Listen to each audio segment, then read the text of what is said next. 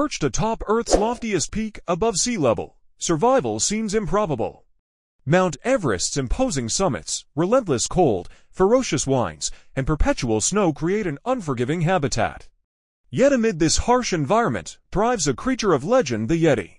This colossal, shaggy being has been sighted traversing the Asian mountain ranges from China to the Himalayas.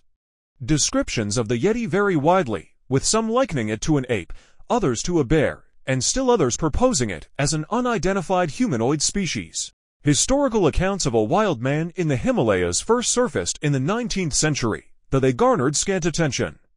However, the 20th century witnessed a surge of interest, spurred by expeditions, reported sightings, and a renowned photograph, igniting a fervent quest to uncover the truth behind the elusive creature.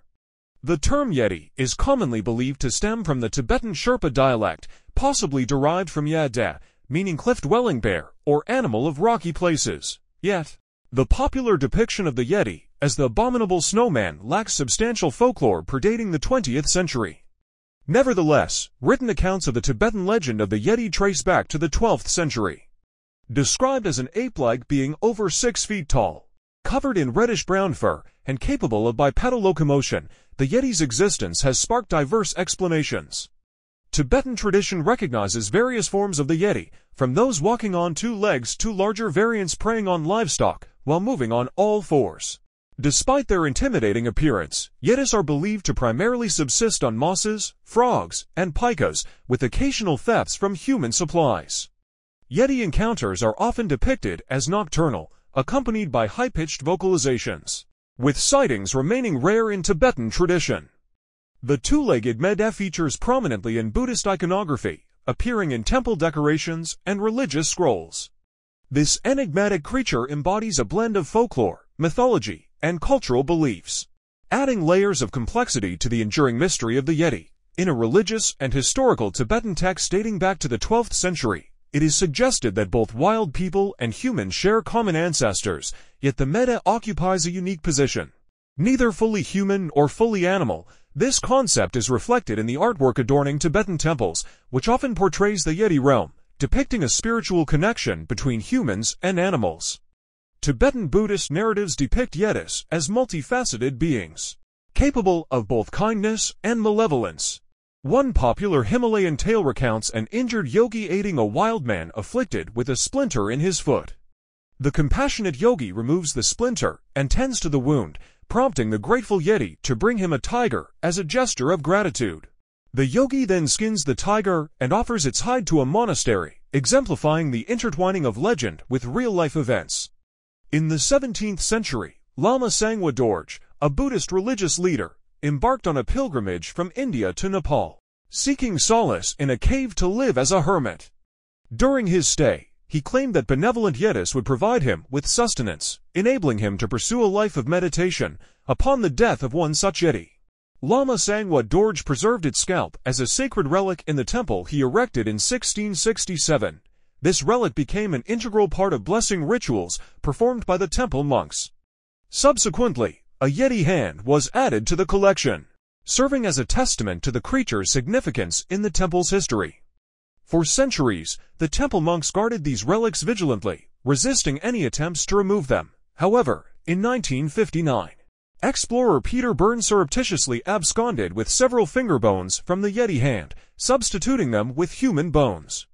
This incident underscores the cultural importance of Yeti legends and stories, which were revered long before the Western world became acquainted with their existence. The Yeti made its initial foray into Western consciousness almost incidentally, as a mere footnote within the pages of a book. In 1832, British naturalist Brian H. Hodgson, in his discourse on mammals in Nepal, made a curious observation: the absence of monkeys in the northern and central regions. However, nestled in a footnote, Hodgson recounted a chilling encounter from an expedition where local hunters, gripped by fear, fled from what they perceived to be a wild man, described as upright, cloaked in long dark hair, and lacking a tail. This enigmatic entity intrigued Hodgson, despite the absence of primates. It wasn't until 1889 that the first mention of Yeti footprints emerged in Among the Himalayas, penned by British explorer Lawrence A. Waddell, according to Tibetan lore.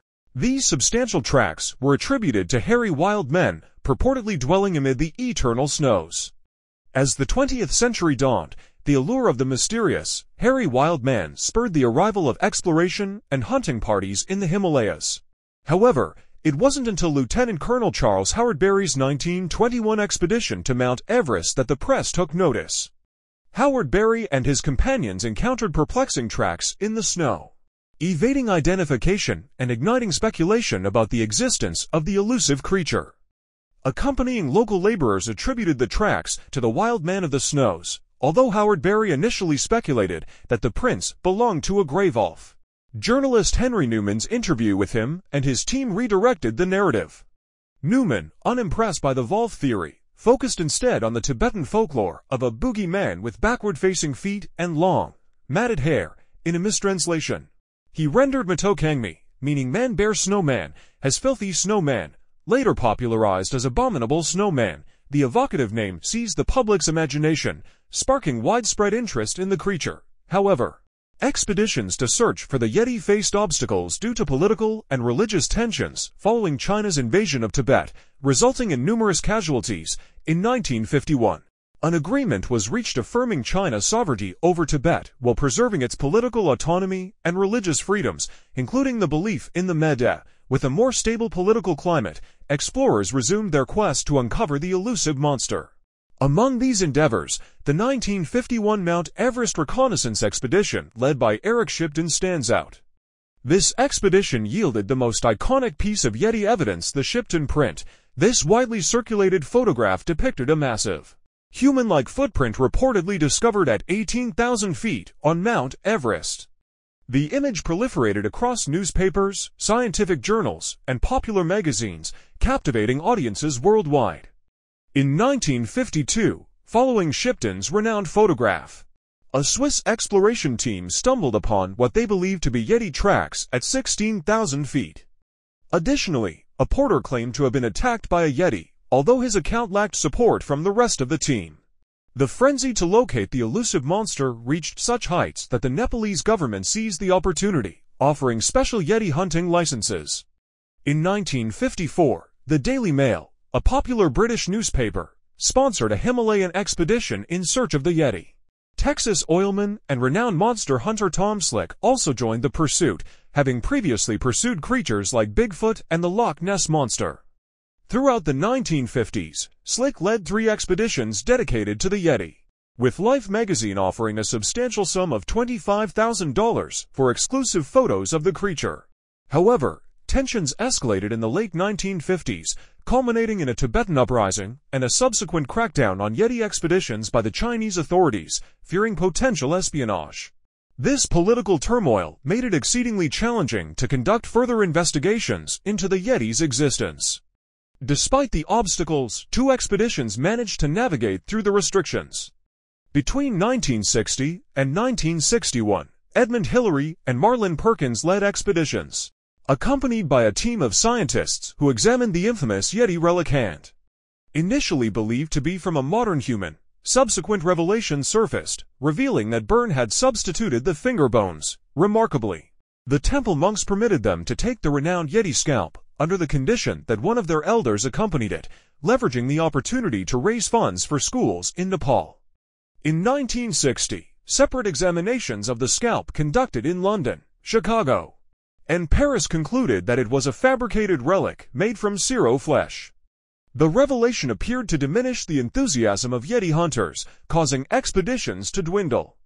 None succeeded in providing conclusive evidence of the creature's existence. Then came Rudolph the Red-Nosed Reindeer, the beloved 1964 Christmas television special, featuring a fluffy white Yeti character that reignited public interest.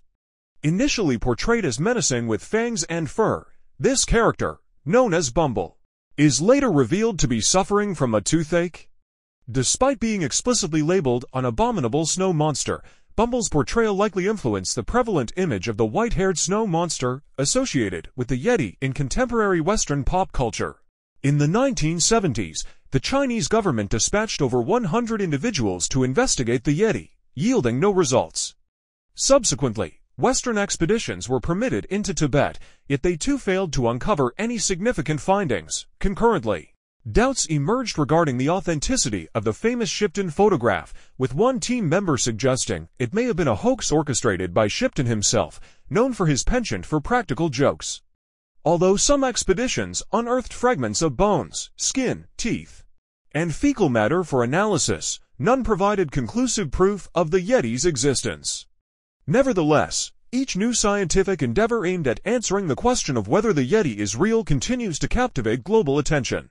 The discovery in Bhutan serves as a poignant example of this ongoing fascination. In 2001, a British zoologist recovered several strands of hair from a hollow cedar tree in Bhutan, despite extensive DNA analysis. The source of the hair couldn't be linked to any known animal species. Did this constitute definitive evidence of an undiscovered creature dwelling in the Himalayas? Not exactly. Fast forward to 2014, when the Yeti re-entered the spotlight, following a study revealing that the mysterious hair actually originated from an extinct Paleolithic polar bear. Then, in 2017, a team of scientists examined an additional 24 alleged Yeti specimens sourced from the Himalayas and Tibetan Plateau. These samples, encompassing bone, tooth, skin, hair, and fecal matter, predominantly turned out to be from bears, with only one exception, which was traced back to a dog. Among these bears were Himalayan bears, known for their pale, reddish-brown fur, a striking resemblance to descriptions of the original Tibetan Yetis. Moreover, researchers uncovered a fascinating revelation. The Himalayan brown bear possesses a distinct evolutionary lineage diverging from all other brown bears approximately 650,000 years ago. Consequently, the scientists concluded that the study's findings strongly indicate that Yetis are likely based on local brown and black bears, a proposition I find myself in agreement with. It's noteworthy that bears hold significant importance in Tibetan mythology and lore, further intertwining the cultural fabric with the mystery surrounding the Yeti. In Tibetan folklore, there exists a belief in a creature known as the Mi-dread, described as a half-human and half-brown bear entity among the Chinese Naki people residing in Upper Tibet. The Mi-dread, alongside apes, marmots, and brown bears, are referred to as the Four Brothers, who are like humans but are not human. They are believed to share a common ancestry due to their shared ability to stand on their hind legs. Legends recount instances of brown bears abducting women and producing offspring with them, as well as leaving behind human-like footprints. The mythology surrounding the Yeti is a complex tapestry interwoven with Tibetan folklore, religious beliefs, and scientific discoveries, presenting a multifaceted understanding of this enigmatic creature. This amalgamation of cultural elements highlights the rich tapestry of Himalayan traditions. Depictions of the Yeti vary widely, ranging from the menacing and bloodthirsty to the benevolent and helpful. However, these representations merely scratch the surface of the deeper significance embedded within Himalayan folklore. The more menacing portrayals of the Yeti serve to instill a healthy sense of caution around bears and to underscore the genuine dangers posed by the harsh conditions of the snow and high altitude. Conversely, the gentler depictions of the Yeti reflect Buddhist principles that emphasize the interconnectedness of all living beings and the belief that each creature has its own purpose and place in the world. What's your take on the Yeti? Share your thoughts and experiences in the comments below. And don't forget to hit that like button if you enjoyed this video. Thanks for joining us on this adventure. Until next time, keep exploring and never stop wondering.